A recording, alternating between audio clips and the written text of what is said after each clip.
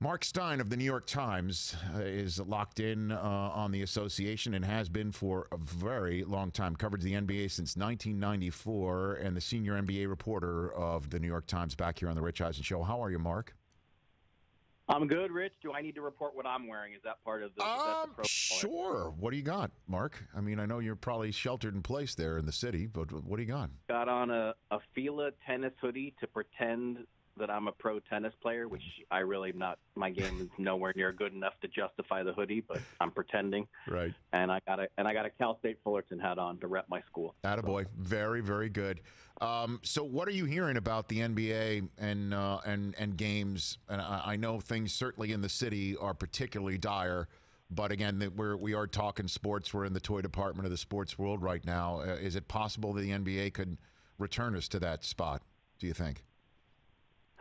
I have to say, I'm a pessimist by nature, so I've been pretty cool on it throughout. Now, in league circles, they're certainly bandying about every conceivable scenario that you could think of, and the bubble idea, that has been knocking around now for a good week or two, and they've considered the same thing in soccer abroad in England, and that I think that kind of ramped up the discussion because it emerged over the weekend that English soccer is seriously considering this, and it kind of brought more attention to the fact that people in the NBA had already been talking about it. But just as a practical matter, I mean, let's just imagine. Let's fast forward to July. Pick a date in July 15th.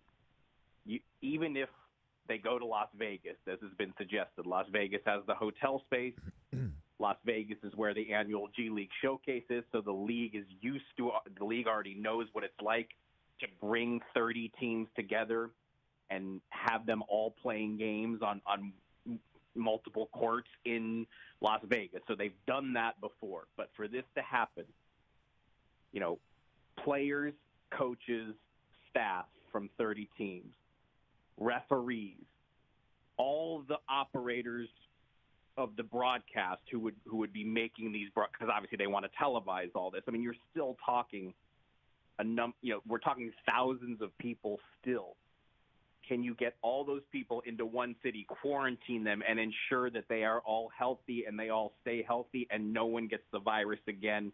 It's just really hard. I am no epidemiologist, but it is really hard to imagine that coming to fruition. So are these just how serious are these conversations, just to even take the figurative temperature check, to use the phrase of the day, Mark? I mean, they're serious in that, look, and I totally understand this viewpoint. I mean, I don't know what the end. I don't know that it would benefit the league to just come out and say we're canceling the season now. I mean, why not give yourself every opportunity to play out the season if you can? There's really no upside into just canceling. So why not have constant meetings, constant discussions, and tell all 30 teams that throw out any idea you have. We'll listen.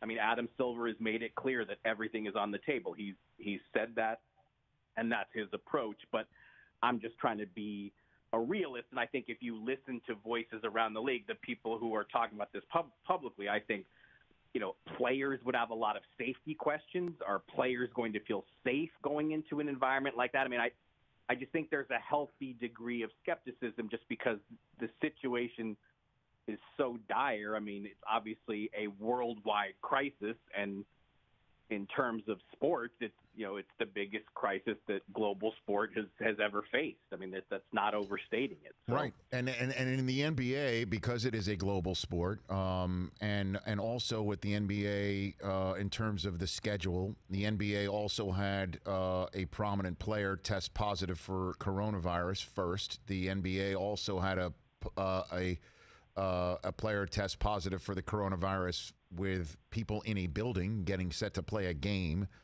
They were the first to shut down. I mean, they kind of, after the Ivy League, the day after, I think the Ivy League decided to cancel their entire tournament in order to determine who was going to the NCAA tournament that we all know eventually got canceled as well. The NBA was the first here, and they're kind of the first. And I know the NHL has a similar construct, but the NBA has a huger spotlight on it, to be very honest. So the question is the NBA going to be the first to cancel games as well? You even said that they're just not ready to do that yet. What's the conversation on that front, Mark? Yeah, see, I don't know that maybe there is a ribbon and tons of praise for being the first one to come out and say we cancel. I suppose, in some corners you could say that would be some sort of PR victory for them, maybe. But I mean, the clear sense coming from the league, at least at this point, 3+ weeks into this, the calendar just flipped to April. They do not want to rush to cancel. They want to give this every chance. And I think the one thing you can say is there isn't a time crunch yet. The league will eventually reach a point when it says, you know what, trying to save this season is just going to mess up next season too much. But there is that faction around the league. And you mentioned Mark Cuban, and he's been very vocal about, Mark Cuban is one of those guys, and he's not alone. That he is one of the prominent people in this league who loves the idea of starting next season at Christmas and going through August and pushing free agency into September. And there is a faction of people within the NBA that would love to see a broad calendar change, which is not something that the NBA can just institute. That's something that has to be collectively bargained with the players.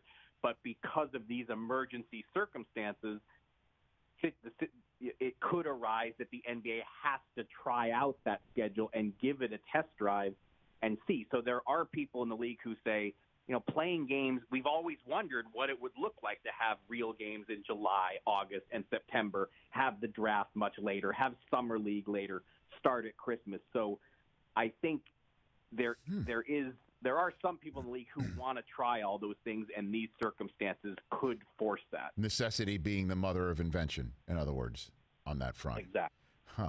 Marc Stein here for the New York Times on the Rich Eisen Show. But then there's the concept of canceling games because, let's get into this a little bit, even though there's a lot of legalese, and we're talking about collective bargaining agreement, the words force majeure, and putting aside money in an escrow account. If you cancel games, then perhaps there's a money-saving aspect to things, to take salaries and take them and put them in escrow. Can you describe what that's all about? I think it's the opposite. The biggest reason to try to save the season is because this has already been a hugely expensive season for the NBA. Let's remember how it started. It started with the Daryl Morey tweet that fractured the NBA's relationship with China, and at the All-Star game, Adam Silver said that event, that controversy will cost the NBA in the hundreds of millions, somewhere he estimated somewhere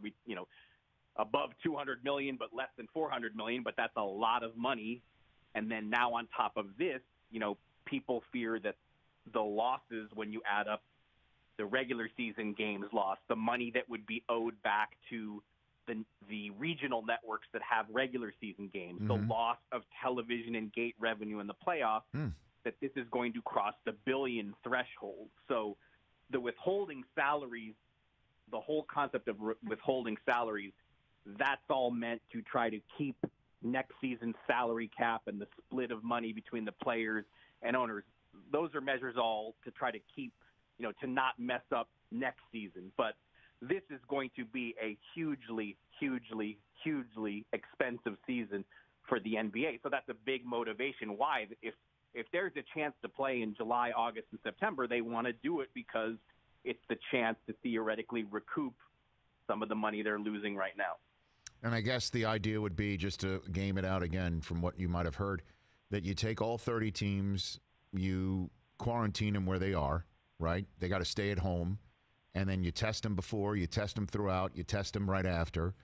And then you get them to Vegas, you test them before, they quarantine there maybe for another week or two. And then everybody in this community has been deemed COVID-19 free. And then you play the games. I guess that would be the way to do it, right? Is that the way you... right now, that's what people forecast is the most realistic way that this season can be continued and not just end abruptly. Obviously, baseball dealt with this in 1994 through a labor stoppage when they didn't have a close to the season. It's never happened in the NBA, and naturally the NBA wants to avoid that. They don't want to have a season that just ends at the 65-game mark with no champion. But again, these are all, it's still just conceptual because the NBA, and smartly so, has said from the start, we can only take our cues from the virus, the real experts like Dr. Fauci. Yeah, the virus. That's what Dr. Fauci says all the time, that the virus sets the timeline. Nobody sets a timeline. The virus is what's setting the timeline. And that's true. That's it. Right. And then, of course, there's the question, in a way, you're hearing the NFL getting a ton of blowback about saying we're going to hold a draft. I mean, just a draft, which does not require anybody to travel anywhere. It just requires people to have to reconfigure in front offices how they conduct the draft. Well, the NFL has the great fortune of their draft is so far removed from the playing regular season. Right. I'm sure the NBA would love to have its draft in June, but they don't know the order. No, I know that. You're right. It might have to be postponed if they get any hope that they can play games in July or August. You got to hold the draft. Right. No, but the reason why I'm bringing all this up is you still have to realize also, I'm imagining what the real world is like and how it would be received to know that dozens, hundreds upon hundreds of NBA players and front office staff and would get tested in a manner that maybe, the regular populace doesn't. And they'd have to figure all that stuff out to see if it's worth playing a season amongst all of that, right, Mark? I mean, wouldn't you agree? Speaking purely from a societal perspective, yes. let's hope that by July, that by the time we got to that point, right, that testing nationwide would not be the issue that it's been. I mean, you would like to think that that's the case, but again, that is certainly not my. No, I know that, but again, and I'm not trying to put you in that position.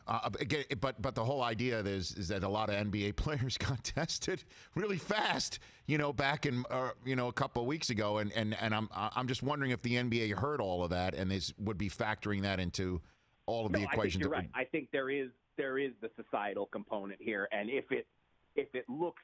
The NBA is not going to rush back and put thousands of people into a supposedly empty gym if, society, if so many other communities are going through shutdown still and are in the position that we're in now. So they're going to follow the directives that they get from government officials. And again, I totally understand why you discuss these concepts, why you plan, the contingencies upon contingencies is kind of the phrasing people throw around. Right. Certainly they're going to talk about, they're going to brainstorm, but, they're waiting for direction just like everyone else.